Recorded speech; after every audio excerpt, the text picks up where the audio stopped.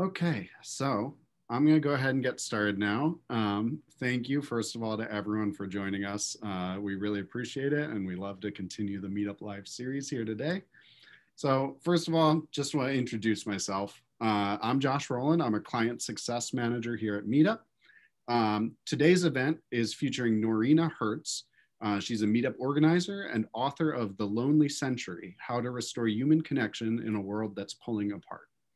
She's here to share her research on loneliness, including its effects on health, wealth, and democracy. And she's going to talk to us about how to beat loneliness by building authentic communities, both online and in person. So I'm so excited for that. Before we get started, we're going to go over some guidelines and also an agenda. So thank you for switching the slide there. So this event will be recorded, first of all. But don't worry, your video is not on and your audio is muted as well. So you'll only hear Noreena and myself today. You are not being recorded. The chat for the event will be turned off, but if you have any questions, please submit them at the Q&A feature at the bottom of your screen. So just click that Q&A button if you want to ask a question. We'll go over those questions at the end of the event. We also have closed captioning available today. So on the bottom of your screen, you'll see a live transcription icon. You can select your preference for closed captioning. All right, let's go to the next slide, please. All right, so just the agenda for today's event. We'll be doing a brief introduction first. Then we're going to have a discussion with Noreena, and then we'll answer some of your questions in the last 15 minutes of the event. So let me go on right now and just introduce Noreena. Noreena Hertz, we are so excited to have you. She is a renowned thought leader, academic, and broadcaster, named by The Observer as one of the world's leading thinkers and by Vogue as one of the world's most inspiring women. Her previous bestsellers, The Silent Takeover, The Death Threat, and Eyes Wide Open, have been published in more than 20 countries, and her opinion pieces have appeared in the New York Times, the Washington Post, the Wall Street Journal, the Guardian, and Financial Times. She's hosted her own show on SiriusXM, and she's spoken at TED, the World Economic Forum in Davos, and Google Zeitgeist. Hertz holds an MBA from the Wharton School of the University of Pennsylvania and a PhD from Cambridge University. And she's based at University College London, where she holds an honorary professorship. So it's just so amazing to have you here, Noreena Hertz. Thank you so much for joining us today. Thank you so much for having me. And it's so wonderful to see all these names from all across the world, from as far afield as Australia, South Africa, the United States, Canada, the UK, I mean, Germany. It's really inspiring. So hi, everybody. It's great to be with you today. Yeah, truly incredible. Thank you for joining us, everybody. Okay, so I have a bunch of questions for you today, Noreena, really trying to learn a lot about this. But I want to start off just asking the basic question, which is what made you write this book about loneliness? So, so a few reasons, but I'll single out two perhaps. The first was I was teaching at university. I'd been teaching at university for quite a long time. And about 3 years ago, I started noticing something different. More and more students were coming into my office, and in office hours, they were confiding in me and telling me how lonely they felt. And this was quite a new phenomenon. So I kind of noted it. At the same time, and also we don't really typically think of loneliness as being something that affects young people. We typically think of it as being something that affects older people. So it kind of registered with me, and I thought, okay, this is interesting. There's something going on here.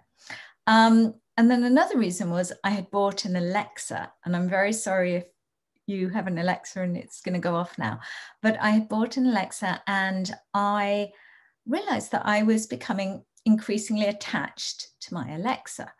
I'd kind of sometimes go, hi, Alexa, tell me a joke, or have a little chat with her, so to speak. And it's amazing how I do think of her as a her. And it got me thinking about the fact that a whole economy was really emerging, what I've now called the loneliness economy, designed really to meet that need people have that fundamental need for connection and friendship and at best community. And it got me thinking about, well, the market is speaking here. There's clearly this big demand for such products, which again suggests that something's going on. And as I dug more and more into the research and started interviewing lots of people and looked at all the scientific research, I came to realize that loneliness was, in many ways, the defining condition of the 21st century. In the United States, 1 in 5 people, even before the pandemic, said that they were lonely always or often. 1 in 5 millennials said that they didn't have a single friend at all. In American nursing homes, 60% of people who live there, retirees who live there, say that they never get a single visitor. So I was looking at all this data. 40% of people feel lonely at work.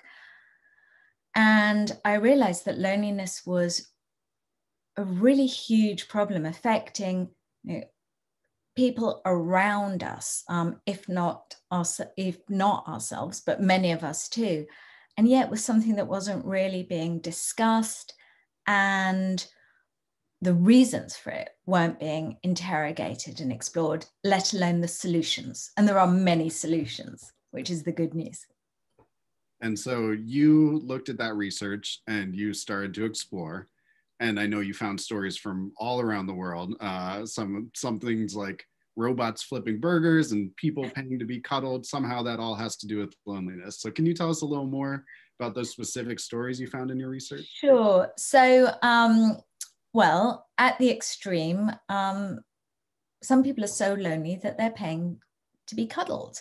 And I actually went and tried out, in the name of research, I went to a place called the Cuddle Sanctuary in Venice Beach. And it's basically like a meetup group, except you're going to be cuddled. And you're paying to be cuddled. And you're paying to be cuddled and cuddle each other in a consensual way, in a non-sexual way. And it really kind of speaks to something quite sad that's going on in our society, that people are so starved of intimacy that they are having to find it and even pay for it. That's of course an extreme example, but I also I met in my journeys I came across other instances of contemporary loneliness. One surprising one is, yes, you referenced Flippy. Flippy is the burger flipping chef who I encountered in California as well, actually. And he's a really good chef. Like, he always uses the correct spatula. He always flips his burgers perfectly, never asks for time off, never needs a vacation. So in many ways, he's the perfect employee. And over the next 20 years, it's projected that 40% of jobs are going to go to robots. Not only these kind of jobs, which got me thinking and writing and exploring in the book about what will it feel like when your colleague, your co-worker is a robot? And how lonely will it also feel to you, to any of us, if we feel that actually we're competing for a job with a robot? And nowadays, robots it's not just lower skilled jobs that robots are taking over. We see robots taking over paralegal work and even lawyer hour work, robots taking over accountancy work, even robots taking over the services of priests. In fact, there's a robot priest in Germany who was so popular that the Pope actually said, don't be confused. You still need to go to see a human priest. So, so I guess with my book, what I did was I kind of really looked at how loneliness is affecting us now, but also try to look into the future and imagine where we could be heading so that we can think about what we can do about it. Yeah, I think that forward-looking approach is so important so we can address things before they happen. So how big a problem did you find when you started researching this? Can you tell us something about the scope of what you found? So, so as I said, it's really widespread. And what was also clear from my research was that it's affecting all of us, young, old, rich, poor, male, female. What we also know from the research is that the pandemic has, unsurprisingly, really ramped up levels of loneliness. In the most recent US survey data, around 50% of Americans are currently feeling lonely. And these are similar figures across the world at the moment. And what's interesting, but also, of course, concerning, is that 3 groups are disproportionately lonelier. So everyone on average has become lonelier through the pandemic, but 3 groups have become especially lonely: women, young people. So the young already were the loneliest generation, but they've become lonelier still, and also people on low incomes and the unemployed. And, you know, which raises kind of big questions about how we help people come together and recognize that it isn't necessarily a one size fits all solution, and that some of the drivers are inevitably structural as well, and they need to be addressed as well. Yeah, you're starting to hint at this a little bit, but I'd love to hear more about just like how exactly loneliness affects us, especially given our different ages and different incomes, and you know, more of that breakdown about who's affected by it as well. Yeah, so affects all of us in a pretty similar way. So affects our mental health. That's perhaps not so surprising, but loneliness is clearly linked with increased levels of depression, increased levels of anxiety, and also, at worst, unfortunately, increased rates of suicide. But what's less known is that loneliness also really affects our physical health. In fact, loneliness is thought to be as bad for us as smoking 15 cigarettes a day. And why this is because we are not designed to be lonely. We are essentially creatures of togetherness, hardwired to connect. And what happens is that when we're in a state of loneliness, our body has evolved to really almost send an alarm through our system telling us this is not a desirable state, go and do something about it. So when we are lonely, we have clear physiological response. Our blood pressure goes up, our pulse rate goes up, our levels of cortisol, our stress levels in our body go up. All of these really signaling to our body, you know, don't be alone, or, you know, in our kind of prehistoric selves, go and find your tribe, go and find people to hunt and gather with. And the trouble is that in contemporary life, we don't do that. And so we remain in this state of loneliness for protracted periods. And being in this state of high alert, alarm bells ringing through our bodies, inevitably isn't good for us. And, you know, one witness why loneliness is so bad, equated with smoking 15 cigarettes a day, or in terms of life expectancy, making us as much as 30% more likely to die prematurely if we're lonely than if we're not. So really exacting a toll on us mentally and also physically. And the other area where loneliness is exacting a toll is actually when it comes to the economy, because I mentioned before, 40% of office workers say that they're lonely at work.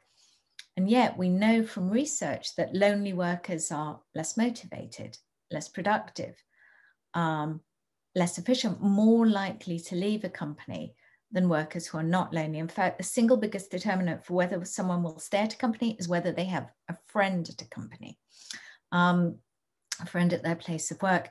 So loneliness is really bad for business. And yet loneliness is, again, barely registers in boardrooms or in kind of, or in companies, in most companies. Yet addressing it would not only be good for the employees themselves, but also be good for business. Some really terrible detrimental effects you're outlining there. So I'm glad you're ringing the alarm bells about this. So I wanted to ask and dig in a little more. You said that young people are the loneliest, actually. So did you get any hints, why are young people that lonely? Can we blame it all on social media, or is there something else going on here? So,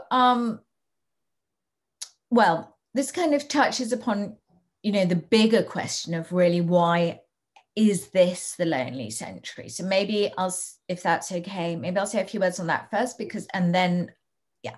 So why is this the lonely century? So I think there are a number of reasons at play. The first is just simply, we do less with other people than we did in the past. So people are less likely to go to church. They're less likely to be members of trade unions. They're less likely to go to parent-teacher associations. For everyone who's involved in Meetup, we know the role that doing things with others, how that alleviates loneliness. Yet, in general, the trend is people do less with others than in the past. So that's definitely part of the reason. Another part of the reason is that we've just become more individualistic over the past few decades. You even see this in pop song lyrics, which since the 1980s, if you compare pop song lyrics in the 1980s or late 70s with pop song lyrics over the past decade, you see that words like we, us, and our have been steadily supplanted by words like I, me, myself. So we've become just much more I-focused, much more me first. We've really come over the past few decades to recast ourselves as consumers rather than citizens, as hustlers rather than helpers, as takers rather than givers. And of course, a me-focused, me-first mindset is inevitably going to beget a lonelier, less connected environment and society. The way we design our cities increasingly designed for cars rather than people. The scale of cities, meaning, I think you're in New York, aren't you, Josh? You were saying, and I've spent a lot of time in New York. But any city, you think people rushing by, nobody stopping to say hello, nobody looking at anyone else in the eye, headphones on. People hiding themselves in their digital privacy bubbles. All of these, again, kind of signaling to people, stay away. And of course, meaning that you feel less connected. The workplace, a lonely place, we've touched upon this. We can come back to why that is later. But why young people in particular, and why all of us increasingly, you mentioned, is it all about social media? Well, it's not all about social media, but it's definitely part of the problem. And I was pretty agnostic when I began my research on the subject of social media. I didn't know. I didn't begin my research, with a position on this. But having spent a few years really digging into the scientific research and also interviewing many, many teenagers, I came to realize that social media is playing a very fundamentally detrimental role when it comes to feeling connected to others or feeling isolated. In part, it's because of the quality of relationships on social media. I mean, necessarily more superficial, necessarily curter. We know from research that the more stripped back a form of communication, the less empathy people feel towards each other. So So the nature of the discourse, the dialogue, is necessarily less empathetic. You know, we've all spent the past year where we've been forced to migrate much of our relationships to text and social media and phones and Zoom. But, you know, especially to all of you kind of listening in, I'm sure you all can't wait till you get back into physical get-togethers and meetups, because the quality of those relationships, you know, is better. But social media also playing a negative role for the fact that for many young people especially, the level of abuse that they experience on social media is really significant. In the United Kingdom, 60% of UK college students have experienced abuse on social media. 1 in 3 women aged between 18 to 24 have been abused on Facebook. And of course, if you are being abused, if you are being bullied on a platform, that is going to make you feel more alone. There's also the fact that these media can be very excluding, especially for young people. One boy, Peter, he told me, a 14-year-old schoolboy, he told me about what it was like, what it felt like when he would post on Instagram, and then he'd be waiting, hoping for somebody to like his posts. And when they didn't, you know, berating himself and saying, what am I doing wrong? I'm feeling so alone. Or Claudia, the 16-year-old girl who told me that her friends had said that they weren't going out after school, but they did go out, and she was scrolling on her feeds and she saw them having fun without her. She said, I felt so invisible, I just hid, and so excluded, I hid in my room and wouldn't go to school for a week. And of course, kids always were excluded in the past, but the exclusion is so public nowadays. Their exclusion is effectively broadcast. And also the adults in a child's life often isn't aware this is even going on. So whereas in the past, the teacher might have seen a kid not being asked to sit with them, or a parent might have seen their child not being invited to something, because of so much of their social lives has migrated to these platforms, often the adult isn't even aware of it. And then maybe a final reason to speak to is just the fact, and this is not only teenagers who get this feeling, it's very easy to believe that others are more popular than you when you scroll on your feeds and you just see, it seems like everyone else has got more likes, more retweets, more images of them having fun with people than you. And it's partly also to do with the inauthenticity of much of what we post, that we post these kind of filtered, perfected versions of ourselves on our feeds. You know, who posts on Facebook, stayed in, ate a packet of Mrs. Fields cookies, and scrolled on Netflix. I mean, people tend not to do that. So again, it's easy to just feel like everyone else is more popular, got more friends. So those are just some of the reasons. And scientifically, we know that from 2010, we've seen a real marked rise in loneliness levels amongst young people, really in lockstep with smartphone penetration amongst this age group and social media usage. But that could have been coincidental. It could have been correlation, but without any causality. And yet, in 2019, Stanford University did a very important study where they had 1,500 students who used Facebook like usual and 1,500 who were told to stop using Facebook for 2 months. And then they kind of tracked what happened to the group that stopped.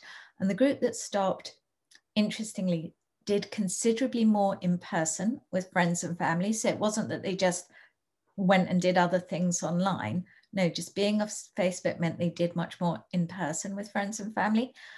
And they also felt significantly happier and significantly less lonely. And since then, there have been a number of studies that have replicated experiments where basically people are charged with taking time out of social media, and they feel considerably less lonely and typically considerably happier as well. Because also these devices they're so addictive, these platforms. I mean, designed to be addictive.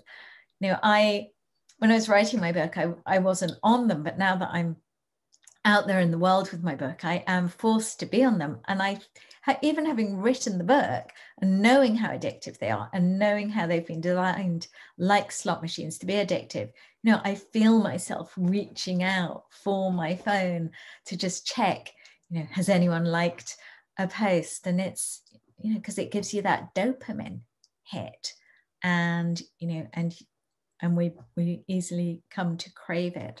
Yeah. Which is why it's an area where I really do think governments should get involved and regulate better, because it's very hard for us to regulate it ourselves, like tobacco companies. Absolutely. I appreciate just the rigorous scientific research that seems to have gone into you thinking about this problem, because it is so easy to demonize these things without really doing that research, but to have the research behind it and to really see what's going on, I think it's going to be so helpful for all of us. So great to hear about that. You mentioned a while back that we could dig into a little more why the workplace has been lonely for people. And if it's okay with you, I'd just love to hear more about why that is. And I assume the problem predates even this prevalence of remote office work. So I'd love to hear more about that as well. Yes. So yes, it definitely predates this past year.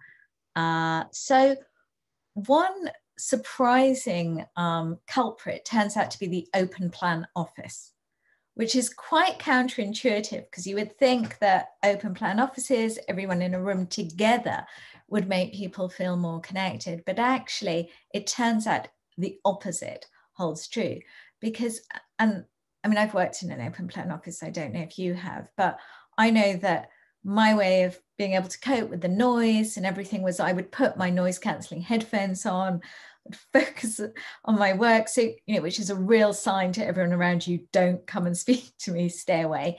But also it's an environment in which you're constantly performing when you are speaking, because you're on a stage permanently. Everyone can kind of see you. So it doesn't really lead to authentic communication, this panopticon space where everyone's watching each other and watching you. So I think that's another reason why it's so unconducive to connection. In fact, research was done by Harvard Business School where they tracked what happened to a company when they moved from offices to an open plan format. And what they found was that people actually spoke far less to each other in person when they moved into that space, and communicated far more by email or by messaging, even though they were in the same room.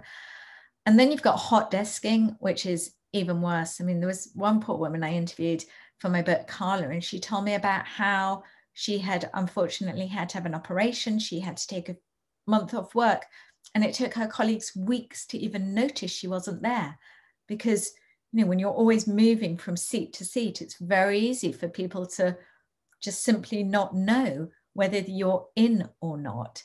And of course, open plan offices, and this is really across the world, have increasingly become the norm in office space because it's much cheaper per employee, but you take up much less footprint.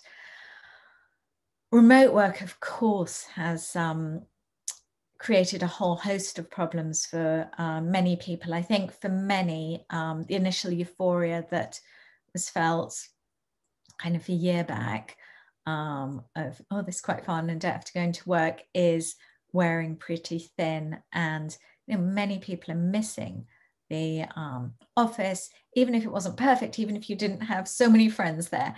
They're realizing that actually those micro exchanges you might have at the water cooler or whilst you're waiting for the coffee to be ready actually make a huge difference to how connected we feel to each other. So that's a whole kind of creating a whole new layer of disconnection that companies are going to have to address. Another thing in the workplace that's interesting, and the reason is that people eat together far less than in the past. In the past, people used to eat together and take their breaks at the same time as each other. That was pretty normal. And that really fell by the wayside some time back now. And, you know, nowadays, many of us typically would eat our lunch at our desk, al desco, on our own, maybe scrolling on our social media feeds. And actually, fascinating research done in Chicago with firefighters showed that those companies of firefighters who ate together not only felt significantly more bonded to each other, but performed twice as well as companies that didn't. So, you know, something even as small as eating together can make a huge difference in how connected people feel to each other. So interesting. And I hope, you know, I know some of my Meetup colleagues are watching today, so I hope we'll think about this as we return back to the office. Yes, there's another scheme that I love, which Cisco does, actually, the global technology company, in the office. They realize that typically in companies, we don't really acknowledge or value qualities like caring for each other. And instead, typically valued nowadays are qualities like hyper-competitiveness or determination at the expense of caring and being kind to each other. And Cisco actually has a scheme which rewards employees who are kind to each other. Basically, any employee up or down the company, whether it's the cleaner or the CEO, can nominate anyone else in the company for a cash reward of up to $10,000 if they've done something particularly kind or helpful. So from $100 to $10,000, which is a great scheme because it's, you know, a way that the company is really clearly signaling, you know, these qualities matter. And unsurprisingly, I argue, Cisco has much less turnover than other companies in the sector, and also was voted for a couple of years running the best company in the world to work for. So, you know, another thing to think about, how do we reward qualities like kindness and caring for each other more explicitly in the workplace? Absolutely. I think we would all love to get paid for being nice. Okay, well, I feel like we've outlined the problem very successfully, and I feel like I have a good scope of that. And we've started to get towards solutions, but I'd love to hear even more about solutions. So first, I know you have an improv group on Meetup, right? How do you put all your research into practice when you're in that improv group? So I guess from my own experience with a group, and also from my research on what makes kind of groups feel more like communities, because that's the challenge, isn't it? How do you make a group feel like a community? One thing I've found is that if you build it, they will come, but if they build it, they will stay.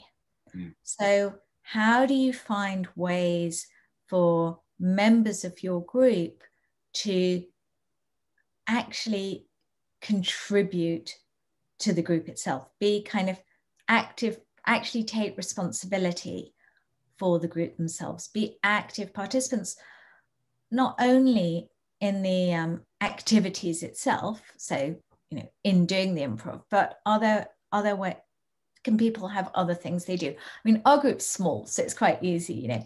I'm responsible for collecting the money, and Roderick is responsible for leading the class, and Thierry is responsible for leading the tongue twisters, and someone else, Amber, is responsible for doing the warm-up, and everyone, but people have responsibilities, the key members, and, you know, they can be small responsibilities, but it feels like we're all doing something and contributing something. And I think that's actually really important. I think also what, you know, this past year has been, of course, really challenging, because we used to meet up physically, as I'm sure other people, everyone else on this call will be identifying with. We used to meet up physically, and we had to migrate online. And, you know, in some ways it's been exciting, and there have been new things that we were able to do thanks to technology that we weren't able to do before, and using Zoom features like whiteboards and doing drawings and improvs off the back of drawings. So there've been kind of some fun technological things we've been able to do. And there've been people who've been able to join our improv group from all over the world. We have one of our improvisers, we've never met her. She's done this whole journey virtually now. So she joined the group when she was in London. Then she went to Peru, which is where she was from, and was still coming to the group. And now she's gone to Paris to do like a master's degree, and she's still coming to the group. So, that's wonderful. But some of our group stopped coming because for them, the physical being together was really important. And I totally understand that. And I think the challenge as we come out of this, actually these periods of lockdown, I'm in London, in the UK, we're still in very, very strict lockdown. We can't physically meet up. I think the challenge will be, how do we not lose some of our new members who are our virtual members as we go back into the physical world? And that's something we've got to figure out. Like, do we do 1 week out of 4 a virtual week so that we still have some connection? But I think the other thing about communities is, I think it's this emphasis on you have to do things with others.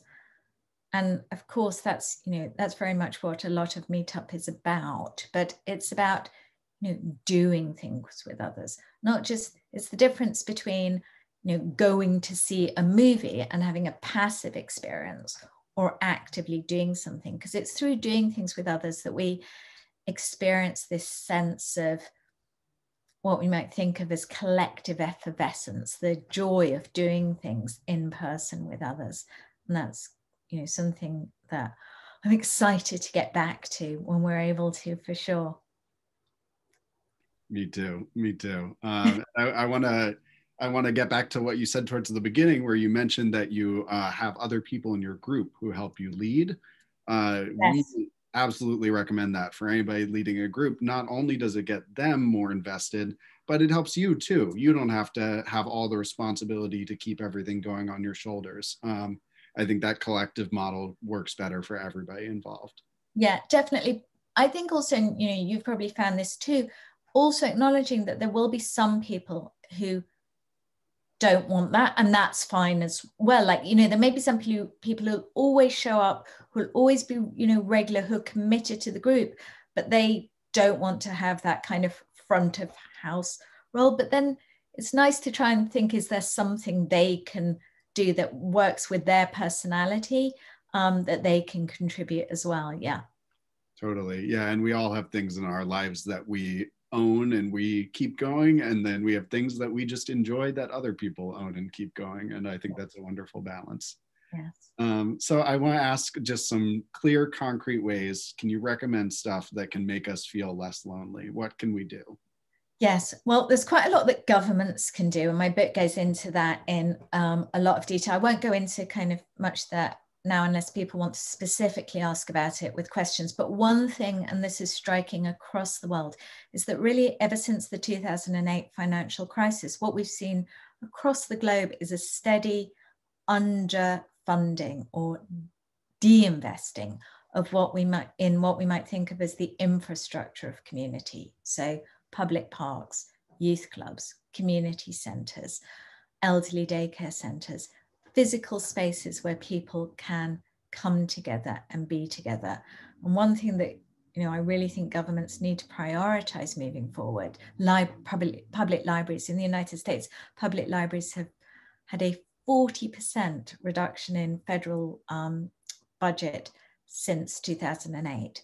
But these places are essential for our communities and for anchoring our communities and for bringing different kinds of people together, which is really essential at these times when we're so fractured as societies. So reinvesting in the infrastructure of community, I put really high up there.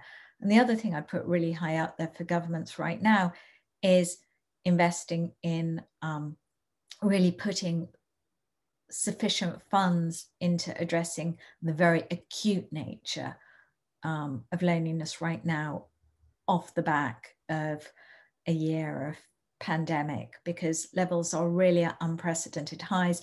This is going to have it's already having a really significant effect on the mental health of our populations. We're seeing real rises in mental health problems, and this will have an impact on physical health as well. So governments need to make significant commitments here, and we are seeing some governments already do that. Businesses, a lot that businesses can do.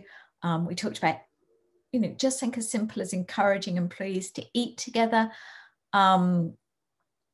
when you're back in the office. I think it's really good. I think also as companies navigate how to go back into the office, there are some companies saying nobody ever needs to go back into the office. I actually think that's a mistake. I think people do want, and it's good for the company to have at least some days a week physically in the office. And so I actually think, ideally it's the same days a week that everyone's in the office. So, even if it's 3 days a week, you're only in the office now, it should be the same 3 days, so that you can develop that social capital and those bonds with other employees. But so much we can do ourselves too. We can try to put our phones down more and be more present with those physically around us. I mean, we've all been guilty of it, being in a room with our friends, our partners, our families, our heads in our phones, scrolling, not even hearing them. So it is really hard. They are so addictive. I have a basket that I try and put my phone in the evening, so that it's actually out of arm's reach. Somebody recently told me they have like a mini sleeping bag that they put their phone in so that they can't even see it. I like that. And I try and take a digital Sabbath. So 1 day a week where I'm off digital completely, so that I'm present with those around me. Another thing that we can do is really important to do right now, especially, is really actively nurture our neighborhoods and our local communities. As I was writing my book, I became increasingly aware that I wasn't doing that enough, that, in my busy go life, I wasn't stopping and exchanging a few words with the postman when I walked by him. I wasn't stopping and saying hello to my neighbors as I passed by them. I wasn't, having a 30-second chat with the cashier in my local store, but actually those micro connections plays a huge part in making us feel more connected to each other. So really much more mindfully do that moving forward. And also really think, how can you help your local cafes, your local stores, your local bookstores, your local yoga studios right now, because many of them are on their knees, and yet these places are so important to anchoring our neighborhoods, and we need them as much as they need us. So I think really being conscious of that too. And then maybe just a final thought is, think about whether there's anyone right now in who in your network who might be feeling lonely. And if there is, reach out to them, pick up the phone, give them a call, even just send them a text. If you can meet up with them, do meet up with them in a socially distanced, safe way. But just showing someone that you're thinking about them, that you care about them, that you see them, can make a huge difference to how someone feels. Just a few thoughts there. That was great. I love the comprehensive set of answers, and I'm going to try to put them into practice so much myself. I know already I'm not the greatest about remembering to reach out to people, but I'm trying to make it so that when I think about a friend, I say, oh, let me text them, let me reach out. And that already has improved my life so much. So, yeah. And I think, Josh, on that, it's like, if we put it on our to-do list, we probably don't do it. So it's almost like when you get the thought of the person, just even send a, hey, thinking of you. Mm-hmm. Huge difference. The habits help so much. Yeah. Okay, so that's it for my questions, but we have a bunch of questions from the audience, if you don't mind answering some of them. I would love to. So the first one, I really love this one because it's so simple but so crucial. So somebody anonymous asked, how do you define loneliness? Great question. So when I define loneliness, I'm not only talking about that feeling of craving connection with friends or family, that feeling of being disconnected from those we're meant to be closest to. I also define loneliness as feeling disconnected from our employer, from our government, from our workplace, from our fellow citizens. I define loneliness as feeling invisible, feeling unseen, whether it is by those around us or whether it is by our workplace or the state. So for me, loneliness is personal, but it's also political, it's economic, and its drivers are various: economic, political, and technological, as well as to do with the way we treat each other and the way we choose to live our lives. Excellent definition. Okay, let's ask this one. So Stephen asked, do you feel that one of the reasons people's families do not visit in nursing or residential homes is a fear of seeing your own loneliness reflected in this other person? And can a fear of being lonely actually lead you to take actions that make you more lonely? That's another great question. We are afraid of being lonely. In fact, and this really was brought home to me when in Germany, there was research in Germany at the beginning of the pandemic with people phoning mental health helplines. And what the people answering the phones said they discovered was that people were more afraid of being lonely than getting the coronavirus. So we are afraid of being lonely. And loneliness is something that's been really stigmatized in many ways. You know, it's been hard to talk about. And maybe one of the positives that will come out of this past year is that we are talking about it more. You know, we've been through this year of collective enforced isolation, and we're all kind of admitting more, you know, yeah, do feel lonely at times. Yes, it does feel isolating, and yes, it's hard. So I think it's important to kind of destigmatize it, but also in a way destigmatize it to ourselves, so that it doesn't become something where so it becomes something we think that we can talk about and actively address. And I think it's important to recognize, of course, that there is a difference between loneliness and choosing to be on your own and do things on your own, which is actually can be a very empowered choice. You know, I'm a writer. I spend a lot of my time on my own. I actually like being on my own. I like doing things on my own.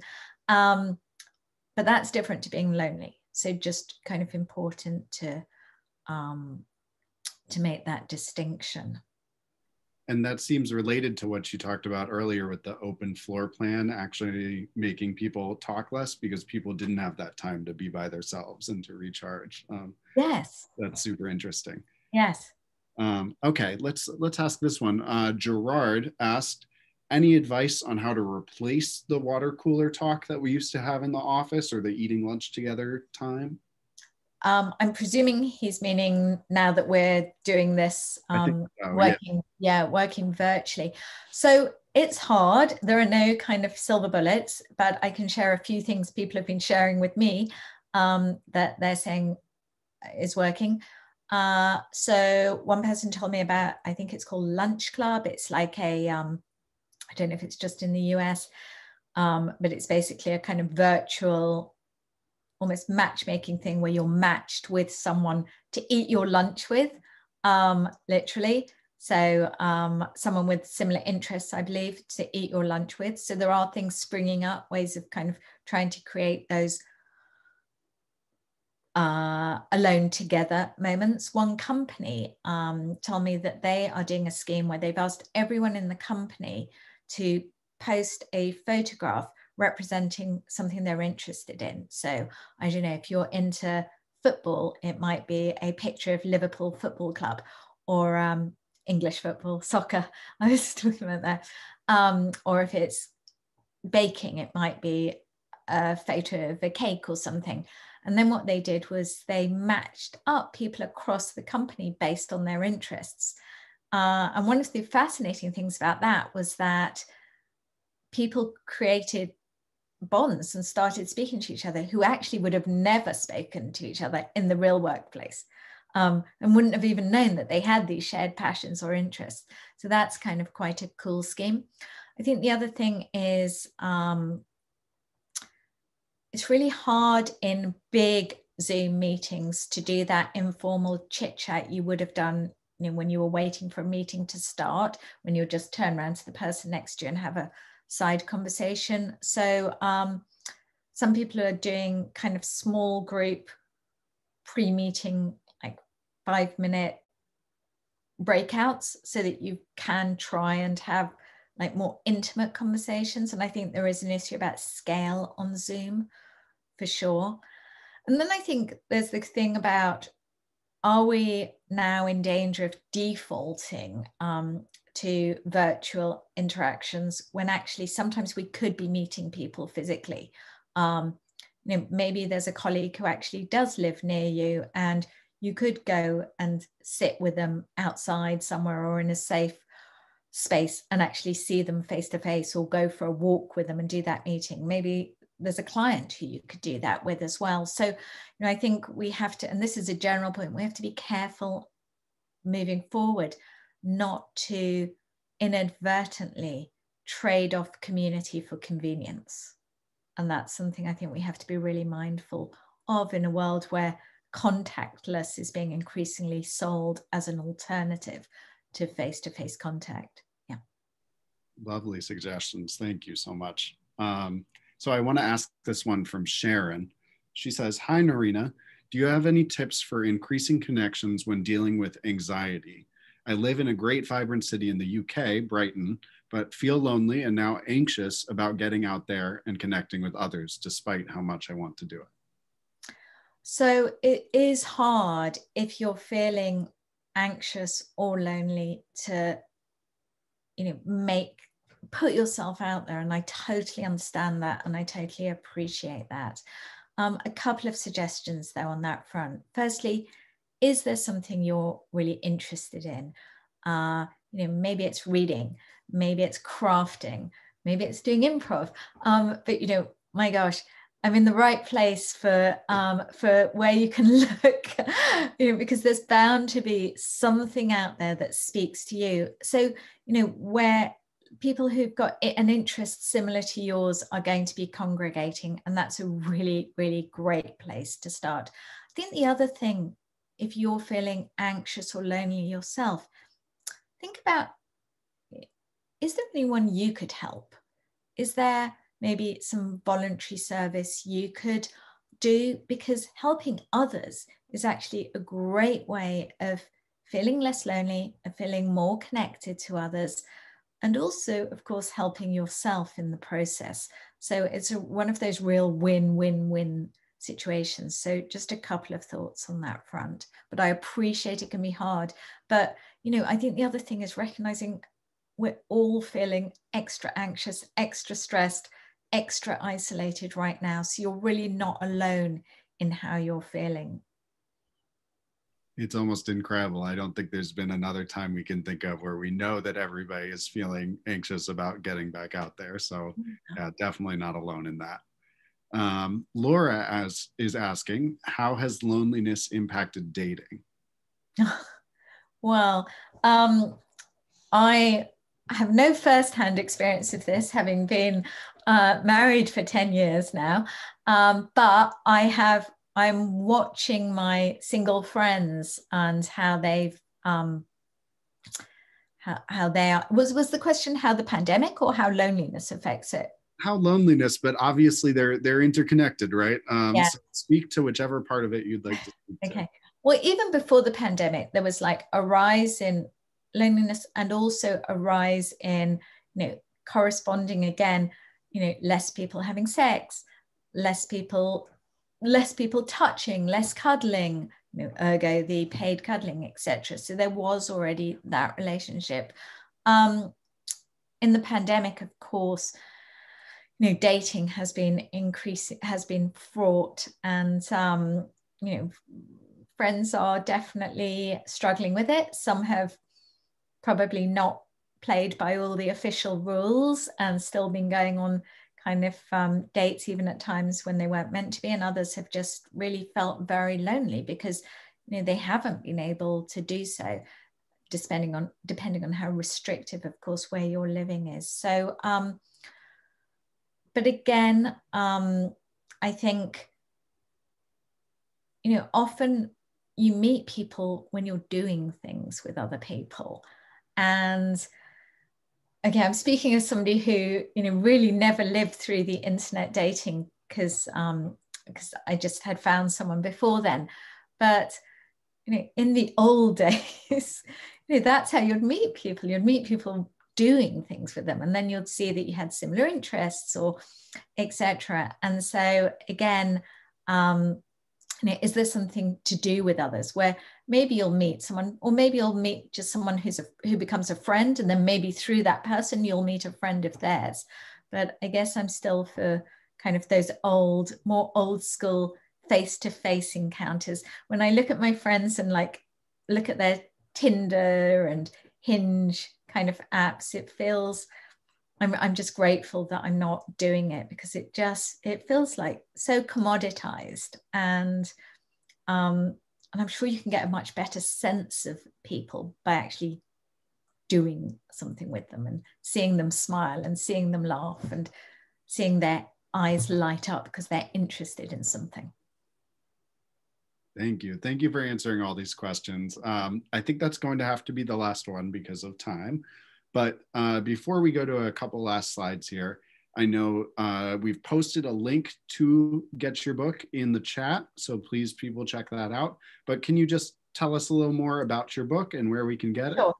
Sure. So my book is called The Lonely Century. It is we have such a global audience here. So it's currently out in the UK, US, Australia, New Zealand, Norway, Sweden, Taiwan, no, not Sweden yet, coming out in Sweden soon, Norway, Netherlands, South Korea, just come out in Germany, where it's just hit the bestseller list this week, which is exciting, and available from all good independent bookstores, but also, of course, from e-retailers as well, from big bookstores and from retailers as well. The Lonely Century, I do hope you read it, and if you do, do drop me a line and tell me what you think. I'd really appreciate it. Okay, so once again, link to that is in the chat. Please check it out, everybody. We also will be hosting an Instagram giveaway tomorrow at 9 a.m. Eastern Standard Time. We're going to have 2 lucky winners who will win a free copy of the book. So check that out on Meetup's Instagram. That's where that's going to be. So can we get the slides back up for whoever is controlling that right now? There we go.